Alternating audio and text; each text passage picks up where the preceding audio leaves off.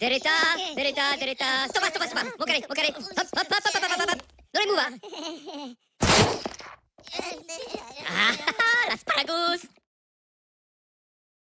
Hey guys, what's up? It's Stephanie and welcome back to my channel. So I have another video for you guys this week and I just want to talk about my didactic year. So I just finished my didactic year. It is August and it's crazy that it's been a year since I started my didactic year.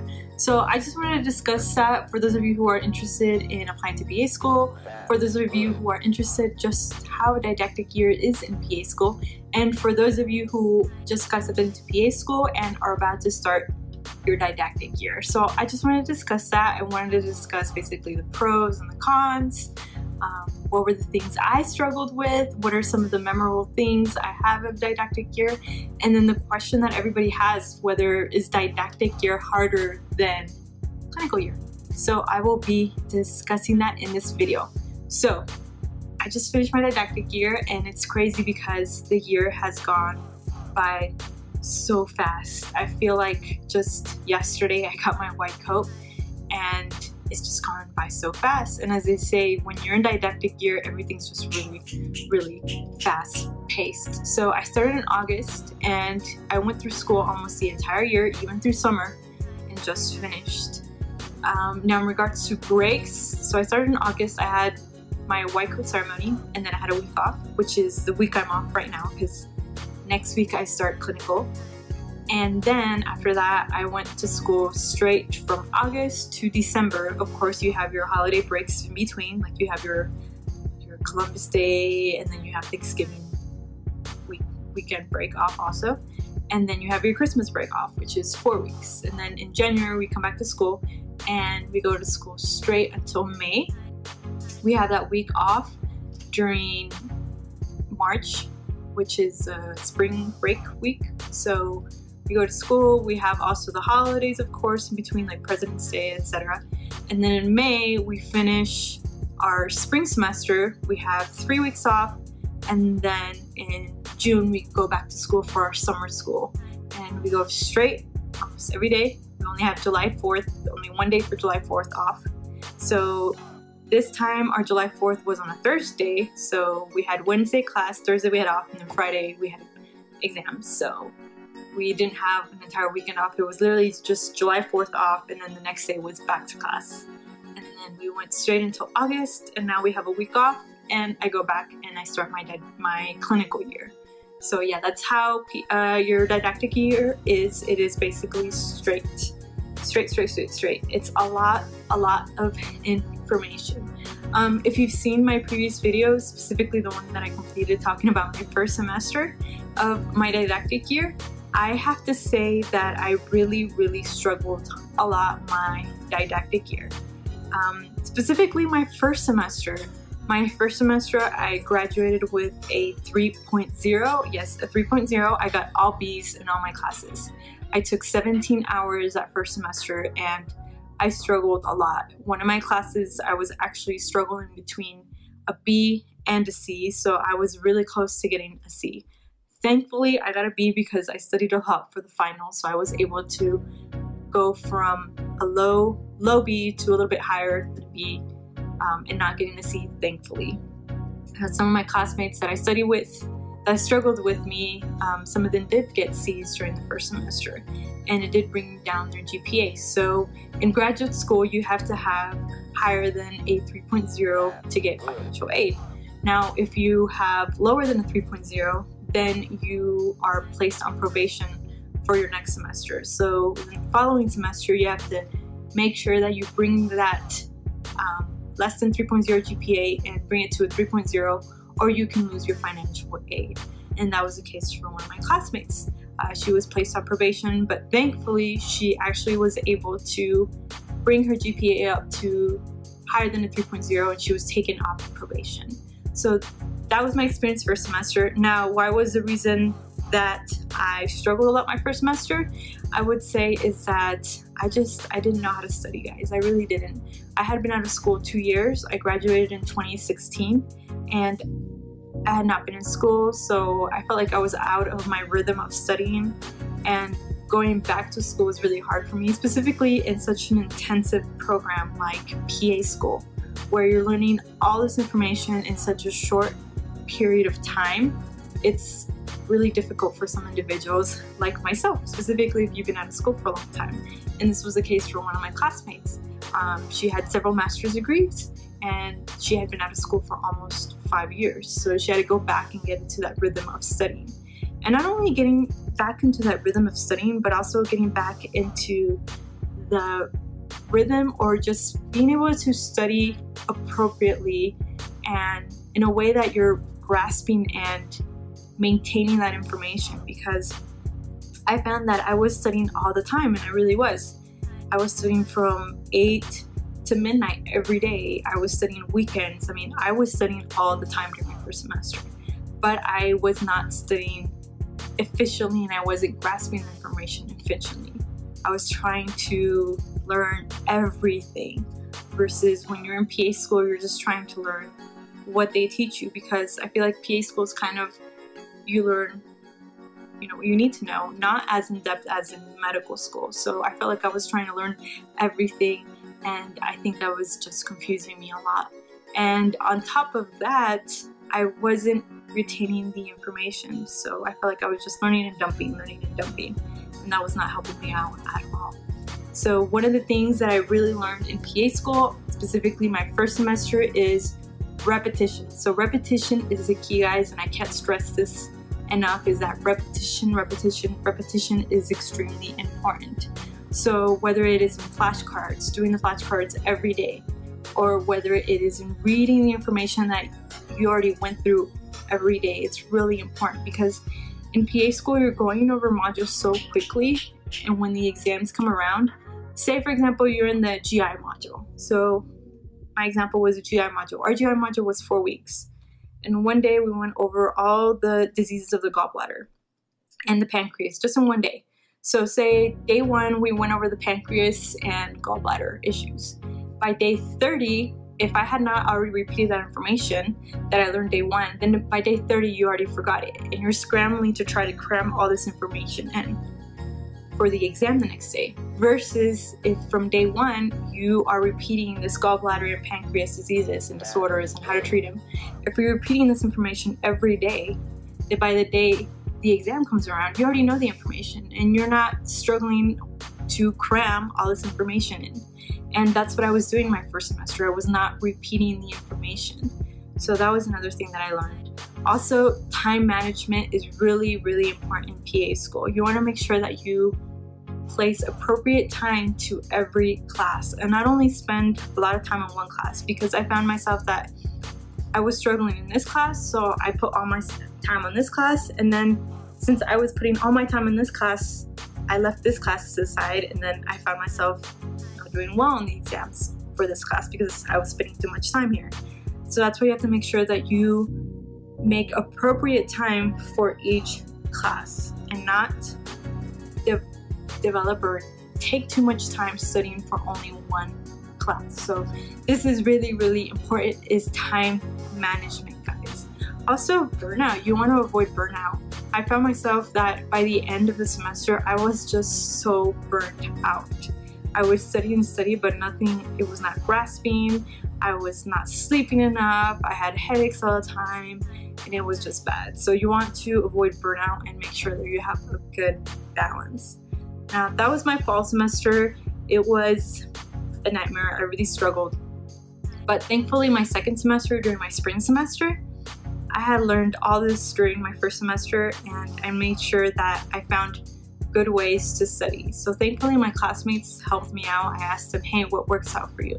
They told me flashcards. So I started doing flashcards, and flashcards really, really helped me out. So my second semester, I did very well, a lot better than my first semester. Now, when it came down to summer, I actually did a lot better. So I had all A's except for one class because I did very bad on one of the exams, so that brought me down to a B, or else I would have been able to get an A.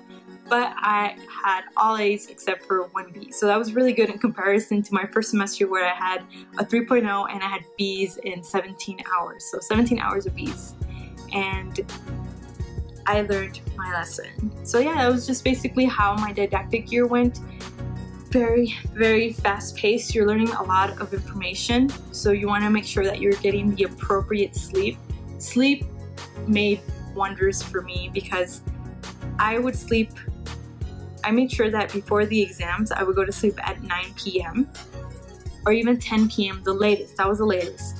And then I would take my exam the next day, and you would just be surprised by how much information you're able to bring out of your brain if you're sleeping, versus if you're not sleeping, you're just exhausted and you find yourself not able to think straight. And I found myself during exams where I didn't sleep, that I couldn't even remember what the question was asking, because after the exams my classmates would ask me, hey, do you remember what the answer was for this question? And I'd be like, I don't even remember that question on the exam.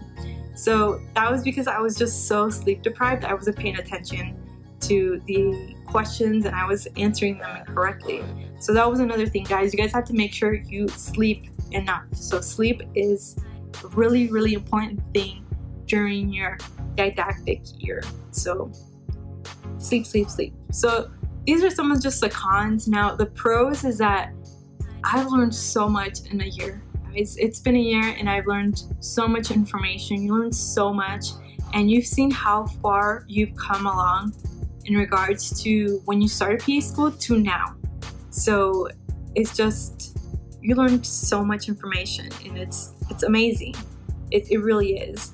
And also being those memories that I also developed with some of my classmates, you grow really, really close to them because you're all trying to get to that finish line, which is to graduate, to pass didactic year, and you guys push each other to finish didactic year. So those were some of the pros for my didactic year.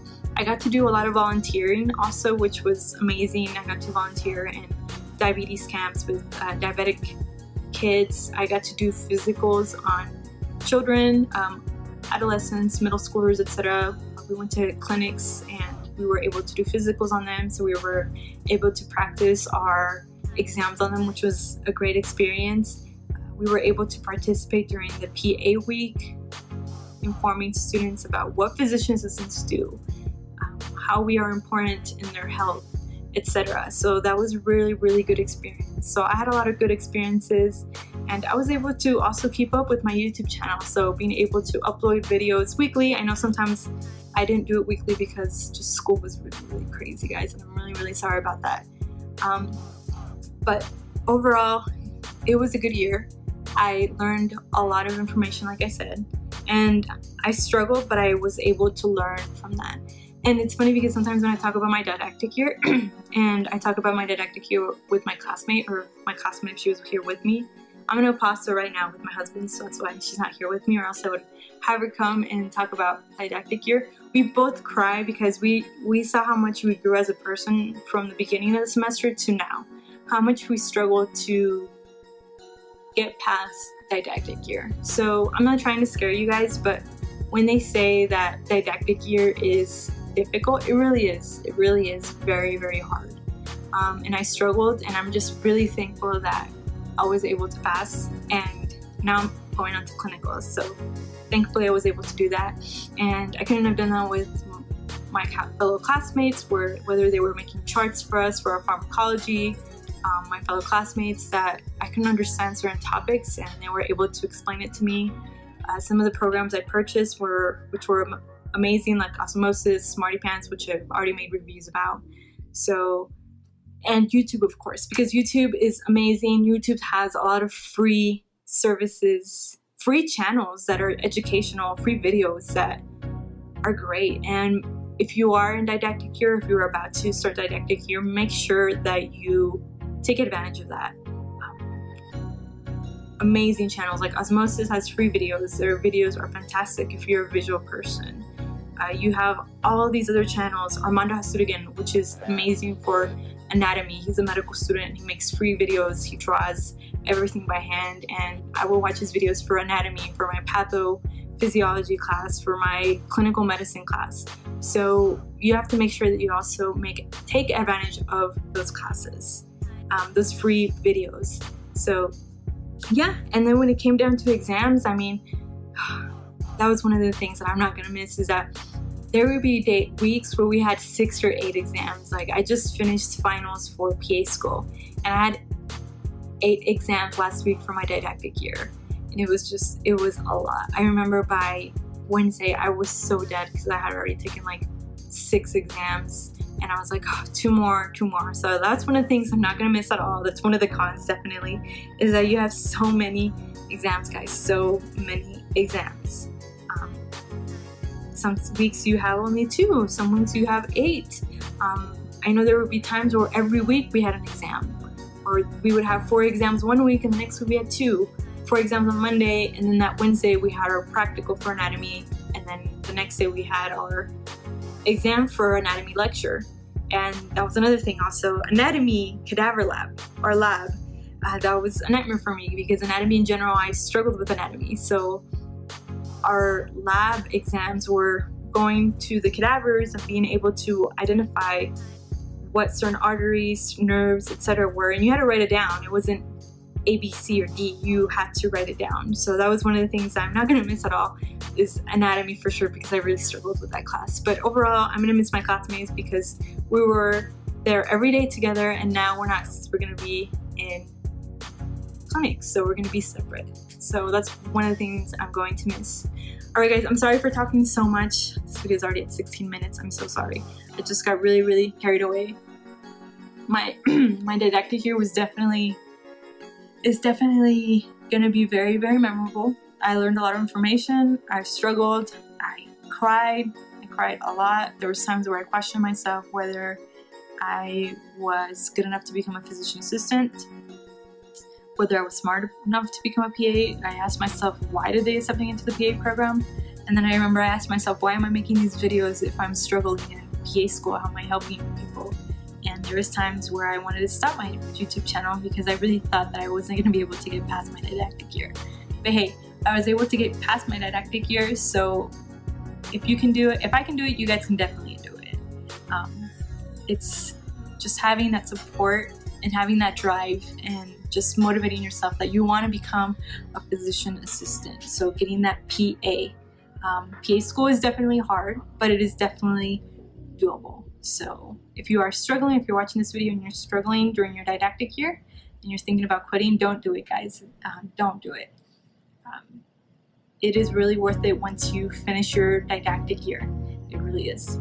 Alright guys, thanks for watching my channels, and I'll talk to you guys later.